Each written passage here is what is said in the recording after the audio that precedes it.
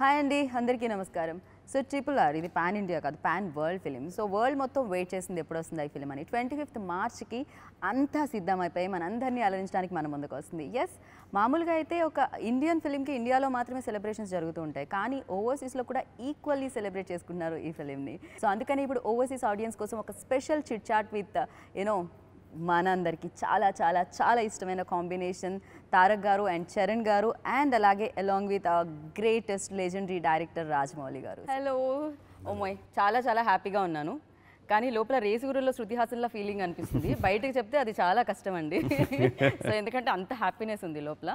Sir మాకు కూడా ఇది డ్రెస్ కూడా ఏమన్నా ఇస్తే బాగుంటుంది, బికాజ్ మీ ప్రమోషన్స్లో RRR చూసి మేము చాలా ఫీల్ నెక్స్ట్ టైం నుంచి మేము అదే వేసుకొని ప్రమోట్ చేద్దాం అనుకుంటున్నాం. Firstly congratulation sir, pan India sorry pan world cinema. So ఇది తీయడం కష్టమా, లేకపోతే అన్ని ప్రదేశాల్లో ప్రమోషన్ చేయడం కష్టమా? అంటే ఆ రెండింటిని సెపరేట్గా చూడలేదండి, రెండు part of the job. Cinema తీసినప్పుడు దాన్ని ప్రమోట్ చేయడం కూడా it's part of the job. అన్నీ చేయాలి. సో కష్టం, కొంచెం టైర్డ్గా ఉంటుంది కానీ కష్టమేం కాదు. రైట్ సార్, వీళ్ళిద్దరిని హ్యాండిల్ చేయడం కష్టం, చాలా చాలా కష్టం అది.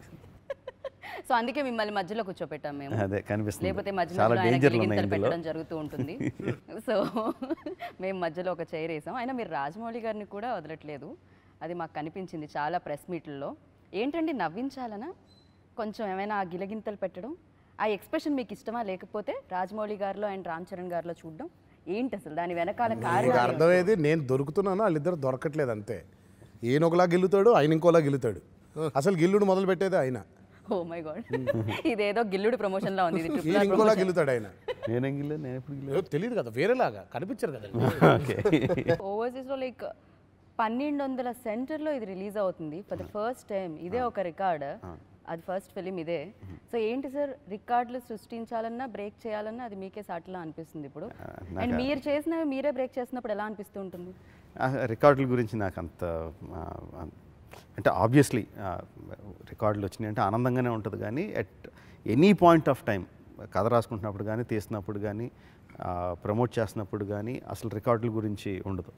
రిలీజ్ అయిన తర్వాత నెంబర్స్ అయ్యి వస్తా ఉంటే obviously we feel happy about. అంతేలేండి సార్, ఎగ్జామ్ రాయకముందే రిజల్ట్ తెలిసిపోతే ఏముంటుంది. సో రిజల్ట్ తెలిసిన ఎగ్జామ్ మీది.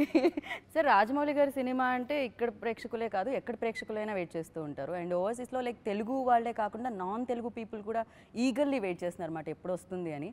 సో ఇంత ఈ ఫిలిం చేసినప్పుడు ఏమన్నా ఫైనల్గా రిలీజ్ అవుతుంది, అండ్ డెఫినెట్గా for you also first time ఇంత హ్యూజ్ ఎక్సైట్మెంట్ ఇదంతా చూడడం కూడా మీకు ఏమైనా నర్వస్నెస్ ఉందా?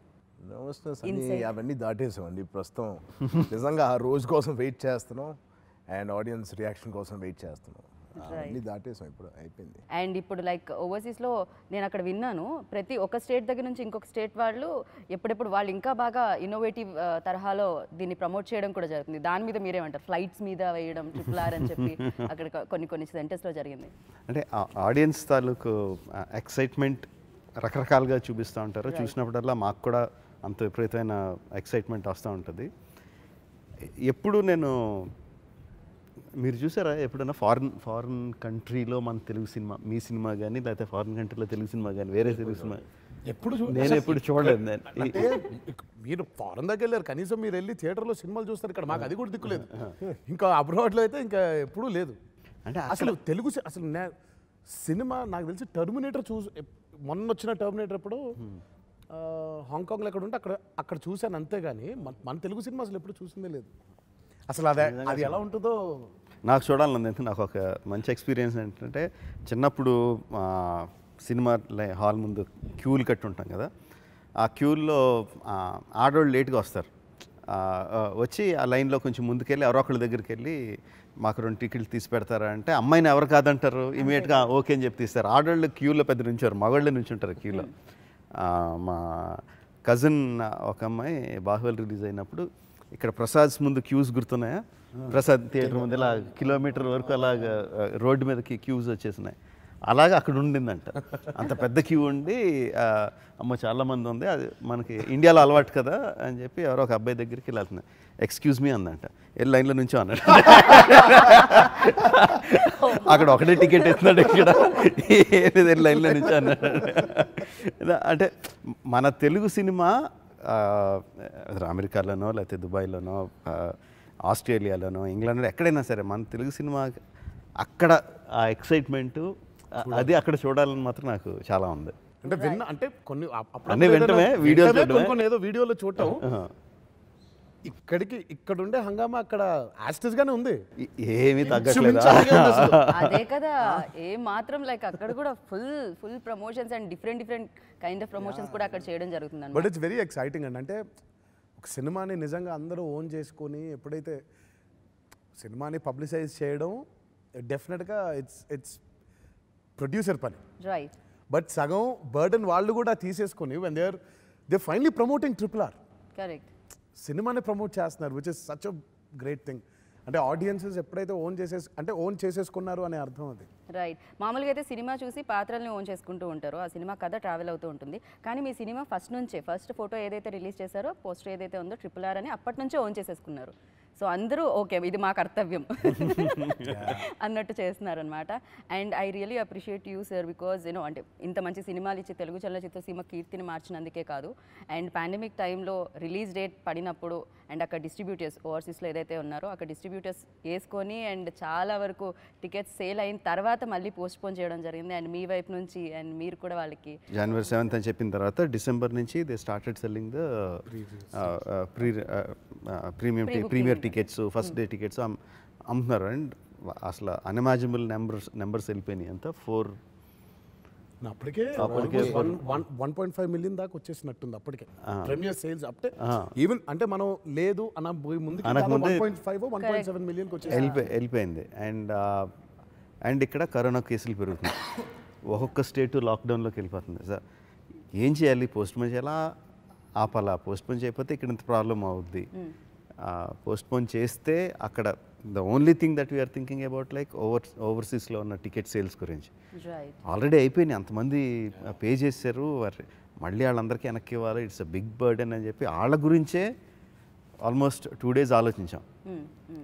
But one by one states అన్ని షట్ డౌన్ అయిపోతుంటే there is no way we could, so we had to take the hard decision. And I felt very sorry and for him, for the distributor, for ourselves, for the film, for the audience, everything. But sometimes నాకెలా ఉందంటే కొంచెం భయం ఉండింది, postpone చేసాం మళ్ళీ tickets అన్ని return చేయాలి కదా, మళ్ళీ ఈ క్రేజ్ బిల్డప్ అవుద్దా లేదా అని. బట్ అసలు ఇప్పుడు చూస్తుంటే మీరు అన్నట్టు ఆ పబ్లిక్ అంతా చూస్తుంటే ఓహో మనం అనుకుంది తప్పనమాట, క్రేజ్ ఇంకా మౌంటప్ అయిపోయింది. నాకు తెలిసి 24th నైట్ ఎవరికి నిద్ర ఉండదు, బికాస్ 25th ఎప్పుడు వస్తుందో అని చెప్పి లైక్ ఈగల్లీ వెయిట్ చేస్తున్నాం. అసలు ఈ నెంబర్ నాకు తెలిసి మీకంటే ఎక్కువ ప్రేక్షకులందరికీ, సినిమా అభిమానులందరికీ గుర్తుండిపోతుంది. బికాజ్ ఒక పక్క జక్కన్న, ఇంకో పక్క మీరిద్దరూ కోట్లాది మంది వీక్షించడానికి వెయిట్ చేస్తున్నారు అన్నమాట ఈ film. And for you like అక్కడ నుంచి ఏమైనా కాల్స్ వచ్చాయండి? సో లేదండి, నాకు తక్కువ ఫ్రెండ్స్, అందరు ఇక్కడే. బట్ వాళ్ళు చేసే కార్యక్రమాలు కానీ వాళ్ళ ఎక్సైట్మెంట్ కానీ ఇవన్నీ ట్విట్టర్లో అవన్నీ వాళ్ళు మాకు పంపిస్తూ ఉంటే I felt really honoured. And వాళ్ళ క్రేజే వేరేగా ఉంది అసలు. ఇక్కడ అది ఎక్స్పెక్ట్ చేయడం నార్మలే, కానీ అక్కడ తారక్ ఫ్యాన్స్ కానీ మా ఫ్యాన్స్ కానీ వాళ్ళ ఎక్సైట్మెంట్ అండ్ అది ప్రదర్శించడానికి వాళ్ళు చేసే ఈవెంట్స్ అక్కడ, ఇట్స్ రియల్లీ హ్యాపీ. సో ఒకప్పుడు ఇండస్ట్రీ తీసుకున్నా, బాహుబలికి ముందు ఒకటి, బాహుబలి తర్వాత ఒకప్పుడు క్రీస్తు పూర్వం క్రీస్తు శకం ఎలా ఉన్నాయో అలా ఇండస్ట్రీలో బాహుబలి ముందు బాహుబలి తర్వాత ఇప్పుడు ఏంటి సార్ RRR మళ్ళీ అలాంటిది ఏదన్నా వినిపించబోతుంది? అంటే అలాంటివన్నీ మనం ఎక్స్పెక్ట్ చేయలేం, జనాలు ఎలా మాట్లాడతారు ఏంటన్నది. But one thing I'm damn sure is like జనాలు థియేటర్లకి వచ్చిన తర్వాత వితిన్ 20 minutes హీరోలు ఇద్దరు ఇంట్రడక్షన్ సీక్వెన్సెస్ అయిపోయేసరికి మొత్తం RRR వరల్డ్లోకి కంప్లీట్గా ట్రాన్స్పోర్ట్ అయిపోతారు. వీళ్ళిద్దరు ఫీల్ అవుతున్న ఎమోషన్స్ వాళ్ళందరూ ఫీల్ అవుతారు. Emotional roller coaster ride.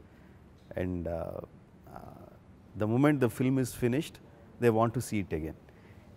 ఇది మాత్రం నాకు చాలా నమ్మకంగా ఉంది. Right.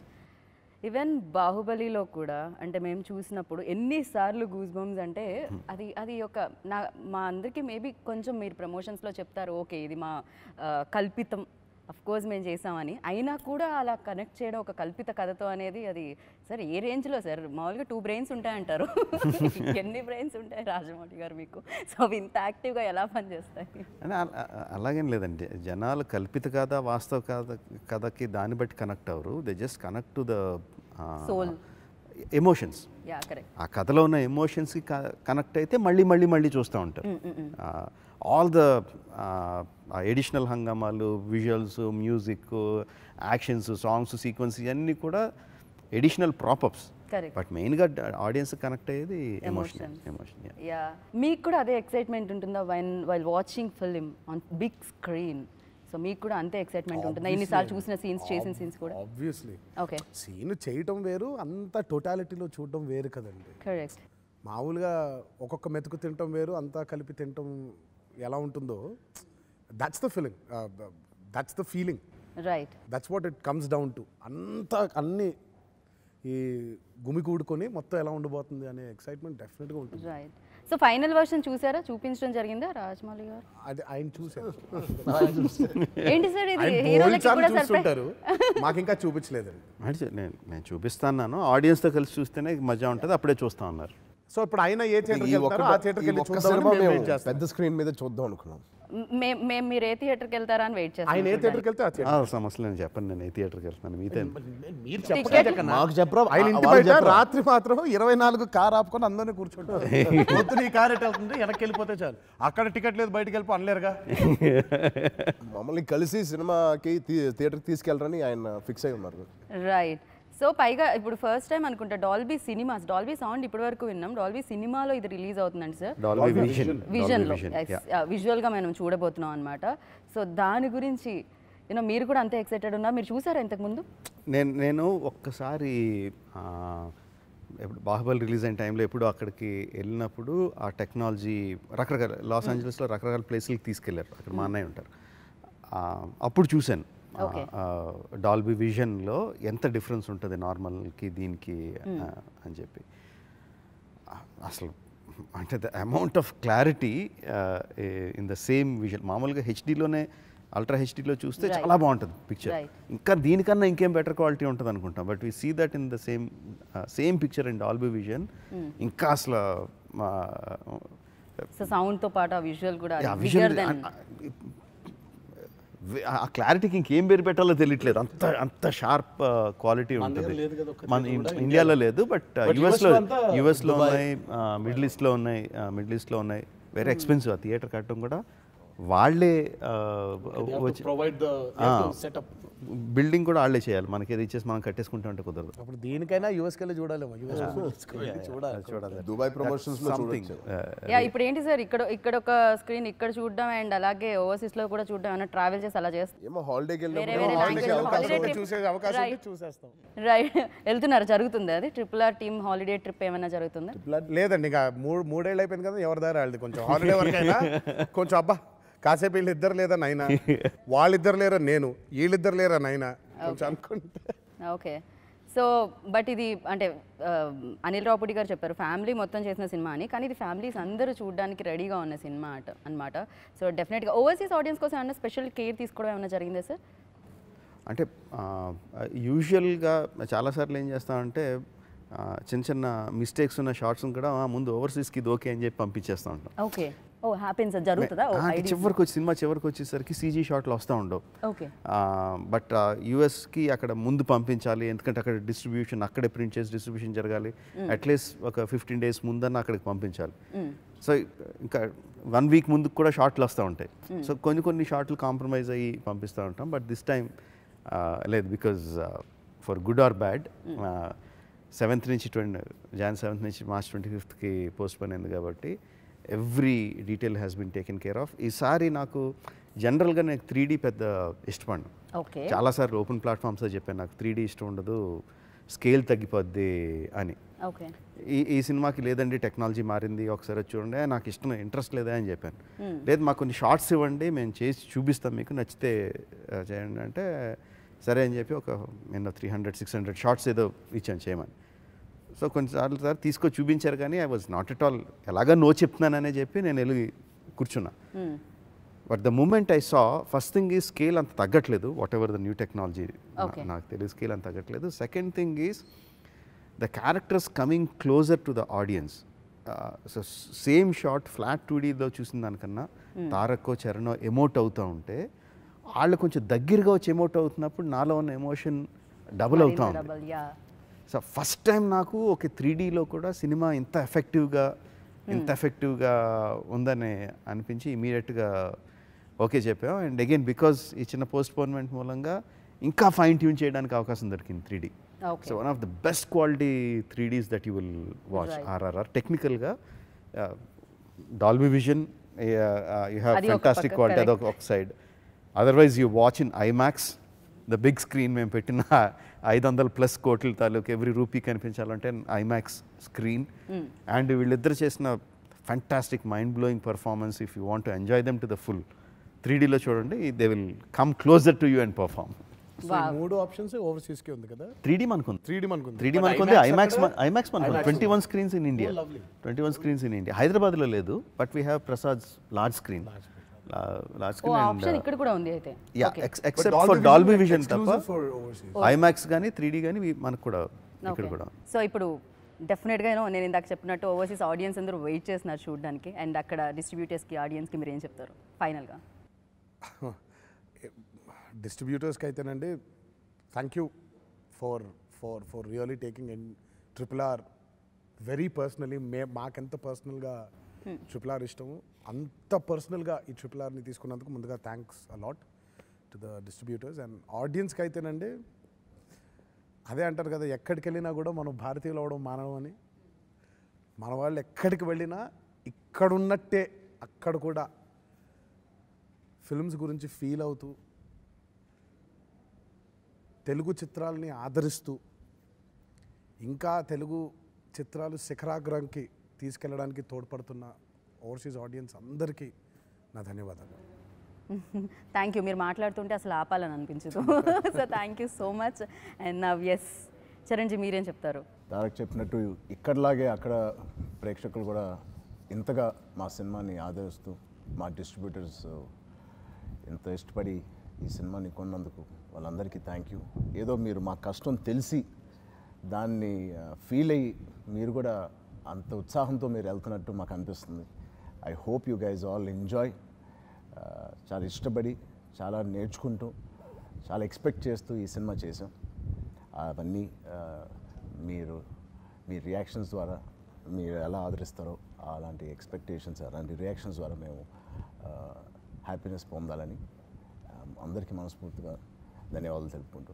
Please enjoy the movie and enjoy the experience మీరు ఇందాక అంటున్నారు కదా రికార్డ్స్ అవి ఎలా మీరు చూస్తారా అని చెప్పి బట్ చూస్తాం డెఫినెట్గా చూస్తాం అది ఇది ఉంటుందంటే దానికోసం కొట్టేసుకోం కానీ బట్ డెఫినెట్గా చూసి ఏదైనా జరుగుతూ ఉంటే ఆనందంగానే ఉంటుంది for example last time USA distributor Teju వచ్చినప్పుడు he was telling me north అమెరికాలో the record for any movie premiere is held by Spider-Man, the latest Spider-Man. Oka location lo the maximum amount of money. Nak number gurtuledu, it is $80,000 or whatever number ani chepparu. And we are we are already $60,000 sir. We are going to break it. Wow. One Telugu film is going to break the record of a Hollywood movie in USA. And chala anandanga anipinchindi. Pandemic వచ్చి ఆగిపోయింది మళ్ళీ వచ్చిన డబ్బులన్నీ వెనక్కి ఇచ్చారు so ఇప్పుడు ఏంటి మళ్ళీ అలాగా వస్తుందా అంటే ఇట్ ఆల్రెడీ క్రాస్ సార్